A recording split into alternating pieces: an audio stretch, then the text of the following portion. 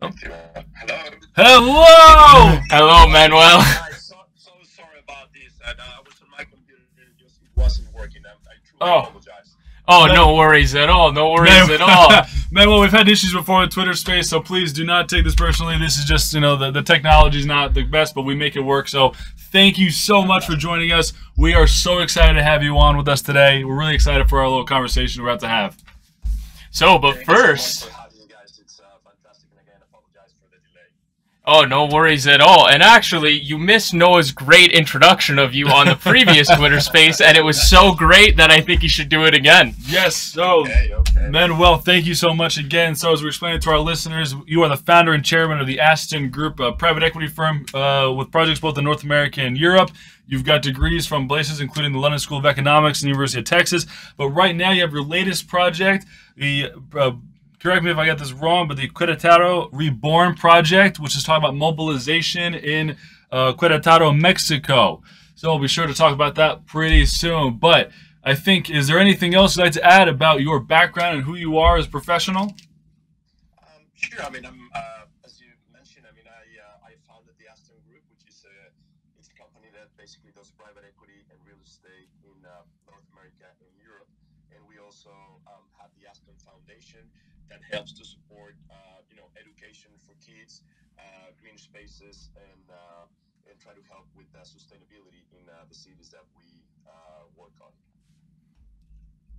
That's fantastic, and we can't wait to hear more about that. And actually, Noah has a great question for you later regarding sustainability. But first, we want to get and hit on a bunch of topics, including sustainability and some of your work as a philanthropist.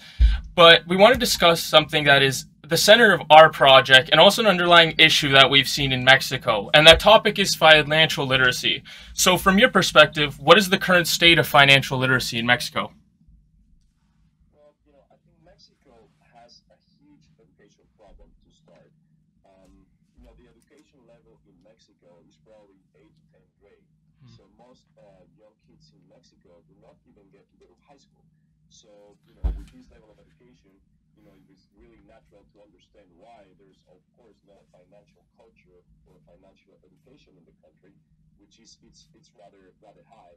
And then, the other problem that you have is that, a lot of different business people in Mexico have take advantage of these, and they charge, credit card rates or even, stores where you can go and buy TVs and refrigerators and things like this with credit. So what they do is for example, they provide by weekly payments, and people really just look at how much they're paying and whether they can afford with their weekly check. And in most of these cases, the interest rate will go anywhere between 20% to 100%.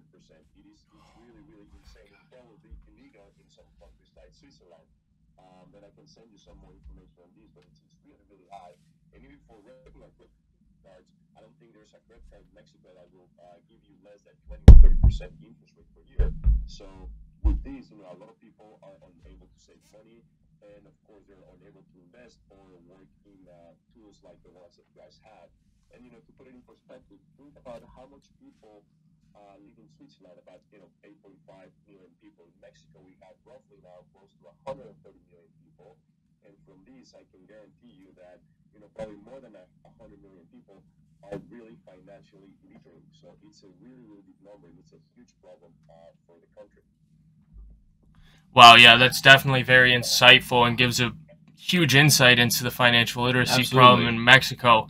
And one thing that we kind of wanted to piggyback off of that question and your response is kind of how would you like to see financial education be implemented within Mexican society? Kind of like what institutions do you think would be at the forefront of a movement like this when you see that financial institutions are kind of taking advantage of the financial literacy problem that's going on in Mexico?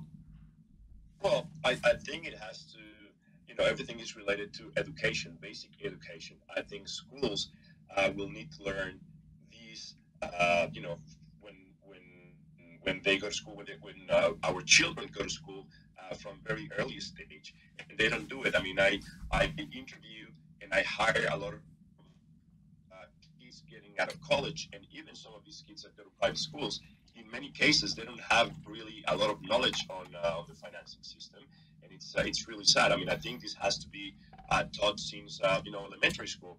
A funny example that I always tell is like with my kids. Sometimes come and tell me, can you buy me this candy for whatever, 20 francs or something? And I say, okay, but I'm going to charge you a 10% per day, so you pay me back when we get back home. And then they decide not to take the candy, and it's really silly. But for me, it's a good way for them to understand that if you're going to be borrowing money, not to borrow at some of the rates that we are getting in Mexico, because eventually you will end up losing what you bought and losing all your money.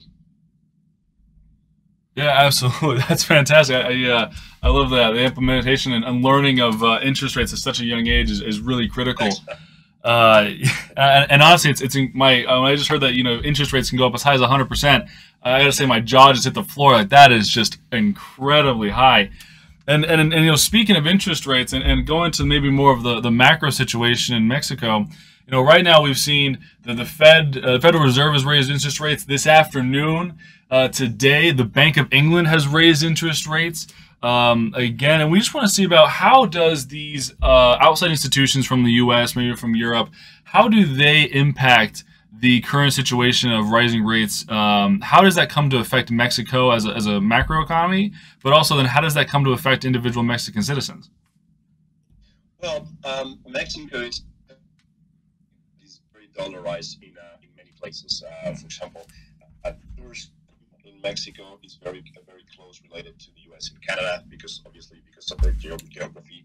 And then also there are different sectors. For example, there's one of the sectors that as money is the industrial sector, and a lot of our rents for the clients are in dollars, and we finance these projects also in a dollar-based basis. So going or having interest rates going up so much will allow you or will not allow you to develop some of these projects because the financing is getting very, very expensive, and things are getting very expensive. So when the U.S. raises the rates in the U.S., in Mexico, it's very likely that our central bank will follow that to avoid having more money getting out of Mexico. So everything just becomes more expensive. And if the interest rates go up, then credit cards go up. And honestly, most of the times they're not linear. I mean, they really raise these a lot more, and things become more expensive, and people is unable to buy just simple goods on a daily basis. Yeah, that's So that's kind of hard to hear about how this kind of just multiplies over as it kind of extends part of the whole kind of globally connected economy, especially with the close relationship that the United States has with Mexico. So we want to, with our limited time, we want to shift gears a little bit because one of the things that you put in your messaging and you talk about a lot here is sustainability is a really part of the core of the project that you have. And here at Money Masters, we really care about that as well. And so, but we also want to connect that. We notice that you have a lot of mentorship and work for other entrepreneurs. And so we have a question for you about, for entrepreneurs that are putting together their early products, that they're looking for their bare minimum or their bare minimum product, that most viable product. How can early entrepreneurs connect sustainability at the time when they're just trying to get off the ground? And what might that process look like, and a way of thinking about incorporating sustainability today, especially in those vital early years and cycles of a product? Well, I think, of course, when you're starting a business, it's hard, and you're really more looking into surviving and just funding your venture. But I think this is changing a lot. A lot of people, especially young people now, is a lot more aware of sustainability. And in many of the new business plans, this is part of their business plan from the beginning. And there are many institutions now and banks worldwide that are really, really pushing the agenda and have a lot of interest in companies that are actually pushing these in their business models. So I will encourage anyone that wants to start a business or an application like you guys to really focus on that, because there are many banks that are really looking into that, and in many cases some of the projects, for example, that we do get a better financing or better rates if you actually incorporate sustainability into these projects. For example, we have, as mentioned, an industrial platform, and we have a lot of companies in the auto industry. And for example, these clients will not be allowed to keep selling their products to to the OEMs in Europe or in the US if they don't have a certain piece of, let's say, green energy by 2025. So this has, for example, pushed us to start working on green energy. In our case, solar. Of course, we have a lot of sun in Mexico, so it's a great source of energy, and just push it. So I think that there's a lot more money than what we think out there looking to to push the green agenda. So I think it's hard if you're just thinking about the money, but if you just try to step aside a bit when you're beginning and think about these a little further, I think that it will be just right now it's might be difficult, you're not thinking about it, but I will say 5 to 10 years, anything that is not green related is going to be hard to finance. Yeah, absolutely. I mean, I think this year alone, the International Capital Market Association predicted that we're finally going to hit $1 trillion finally reach for green bond issuance. And I know the MSCI is also predicting, with its current metrics for sustainability and equities, it seems to be kind of dominating the issuance of financing and really becoming a larger and larger topic. Absolutely. It is. And in many areas, and a lot of countries are just working on infrastructure. And then, the war in Ukraine really, has put a lot of pressure into this as well. I mean, a lot of the different countries want to really change into more, green energy, and we don't have to rely so much on, on oil and gas. So, I mean, I think that's changing. I think even Switzerland is trying to do, this hydro plant in central Switzerland that is supposed to be, something really, really big, and is going to provide energy not only for Switzerland but some of the countries around. So I think all the countries are really trying to work into that direction. Yeah, absolutely. So as we're kind of moving to the final minutes here, we'd like to ask if you can give us an explanation and some inspiration behind your upcoming project, the Querétaro Reborn project. What's it about and your inspiration behind it?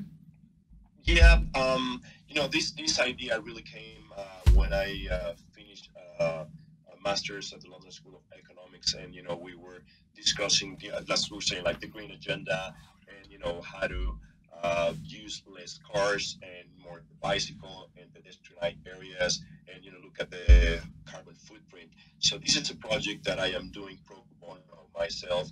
It's a project that will help Querétaro. It's a 10-year program that will help Querétaro to pedestrianize some areas in the city, and of course we want to have more walkable areas, more bike lines, more green areas, and just basically to reshape the old district in Querétaro. I cannot tell you 100% of that because I'm still working on some details that will come out probably by the end of the year, but we have a lot of people really enthusiastic about the program, and I think it could be something fantastic for the generations to come in my city.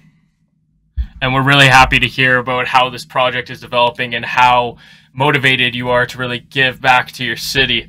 And with that, Manuel, thank you so much for joining us today. We have around 1 minute remaining in the space, and we would everyone at Money Masters would like to thank you so much for taking the time to speak with us today, talk about the state of financial literacy in Mexico, sustainability, and your upcoming projects. It's really been a pleasure to speak with you.